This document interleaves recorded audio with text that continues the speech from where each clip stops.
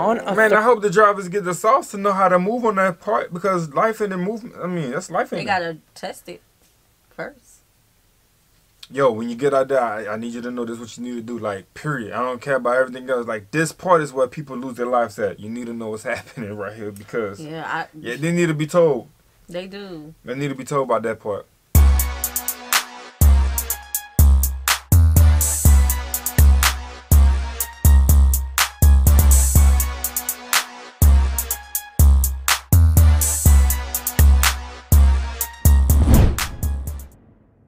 What's good, y'all? It's the Demouchets React, and we're back with another video. Who we got today, C? Today we're back with another American reaction. Super excited about this video. If you're new to us and we're new to you, make sure you scroll down, hit that subscribe button, because we're on the road to 50K.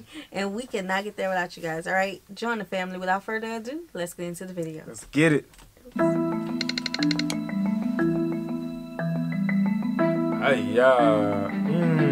The Nürburgring. The Nürburgring. If you've spent any time reading about cars, you've probably heard the term. What is it? It's a merciless 13-mile track with terrifying twists, turns, and dips. And arguably the most dangerous race course in the world. But it's become a sort of holy destination for drivers, professional and amateur, who make the pilgrimage to the small town of Nürburg, Germany.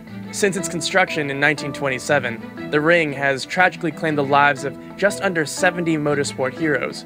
Legendary Formula One driver Jackie Stewart famously crowned the track the Green Hell, a nickname it holds to this day. But just what makes the Nürburgring so brutal? The Nürburgring is actually composed of two different courses, but it's the site's northern loop, or Nordschleife, that You didn't see that bottom course. Let me show you that bottom course. A nickname it holds to this day. But just what makes the Nürburgring so brutal? The Nürburgring is actually composed of two... Look at that bottom course. Oh, the bottom all by itself is just... There's a lot going on in that bottom course too, but this is the longest course right here. And yeah, that's definitely look like that's a lot of movement going on. And then it look like it's in mountains. Look like it's on side of them. Ooh. It's a lot of movement going on. But the bottom by itself is too much. Yes. Different courses. But it's the site's northern loop, or Nordschleife, that most associate with the track. As the world's longest racetrack, the Nordschleife remains the ultimate test of skill amongst professional drivers competing in extreme races, like the 24 Hours of Nürburgring endurance race. A closer look at the track reveals three things that make it such a challenge, even for the most skilled drivers. The steep elevation changes, blind corners, and the lack of runoff areas. Let's start with the elevation changes. For an idea of just how severe the Nürburgrings are, the total difference in altitude from the track's highest point to its lowest is a jaw-dropping 985 feet, and it doesn't occur gradually either. The shifts in elevation are abrupt and spontaneous, providing plenty of challenges for those who don't know the track thoroughly. That's a roller coaster, man. Come on, a roller coaster. Now, I've been, like, below sea level. I don't remember, like, how many feet, but in the canyons, that's a scary feeling for me. Yeah. Like, I can do an airplane, but below, Yeah, I mean, your air popping. I mean, even if just, like, when I was playing football and I had to run outside in a different elevation from where I'm usually from, that air just, it hit my whole lung different, bro. Like, I couldn't even breathe. Felt like I was swallowing the whole sock. Like, it's literally that tense. Like, you got to get used to this type of stuff. So I wonder how many laps it takes for them to get and they're like driving used to this type of, you know, air frequency. I mean they got their windows up, stuff like that, but it don't matter. What's happening to them? What's happening to them exactly, you think? The force. Pressure. He says abrupt. Pressure. Yeah. To do. One of the best examples of this happens fairly early in the track, at a section known as Foxhole. This section features 5 sweeping corners that can be taken at full speed, but it's at the last corner when the track goes into a steep downhill descent, then immediately elevates, that you feel more G-forces than you've ever felt. To better understand what driving through it is like, we caught up with someone who circles the ring over 1,000 times every year. Misha Shrudin is a race car driver, course instructor, and YouTuber who knows every inch of the track like the back of his hand. He's even managed to guide a driver around it while completely blindfolded. Now that's different. going straight. Look how fast. That's different. Small white sign ahead of me, 1 and 3. And brakes. You have foxhole. It's Wow. very... What you mean? What you mean? Brakes. What?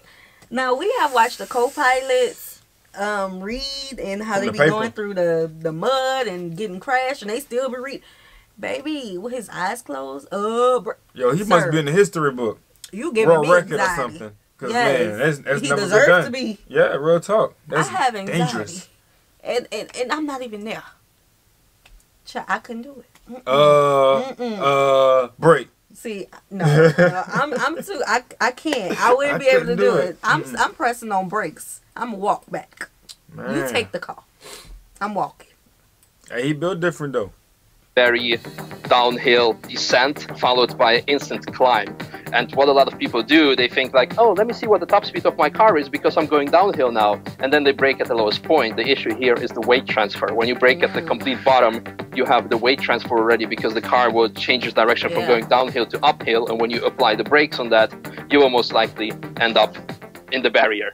But it's near the ring's end that drivers face one of the most daunting sections of racetrack in the world when it comes to elevation change. Located 10.5 miles into the track is a section called Flansgarden, known for its number of career-ending accidents. There is zero room for error on this series of jumps and turns, where drivers will find it nearly impossible not to go airborne. So you actually literally, your car will jump 3 times over, I would say, a period of 1 minute. Your car would be airborne 1 time straight before the braking zone. 1 time you will go a bit sideways, maybe even in the air as well. And 1 time you would be going over 120 miles per hour over a slight bump while changing direction. So when you have a mistake there, it will usually end up in a very, let's say, track closure. People will have to close the track, how bad of an accident it's going to be. But it isn't simply jumps and drops that cause so many accidents on the Nürburgring.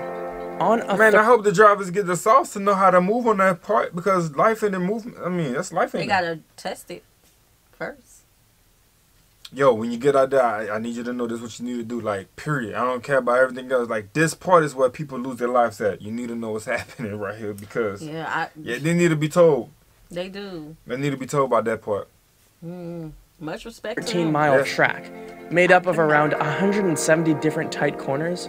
About 90% of them are blind.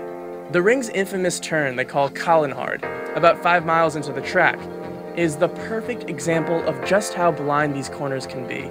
It's difficult because it's very blind and it gets very tight. It has a very, very, very late apex, and people just don't expect that because they think, well, the turn should be over now. No, it gets tighter, tighter, tighter, and it's very blind. And you see a lot of accidents happen there. So you had to stay very slow, very much on the outside, slow feet, fast hands, and get it right. And this is something what people really mess up. So this is, I would say, in terms of the blind corner, Kallenhard is definitely one of the most challenging ones.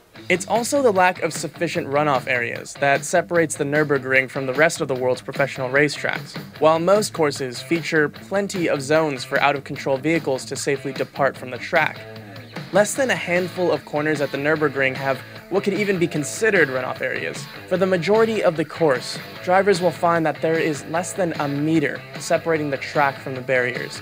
This means that even the slightest mistakes can result in cars smashing into the walls. I've seen that coming. But as intimidating a track like the Green Hell can be, Misha has a few simple words of advice for those everyday drivers looking to tackle the ring for the very first time.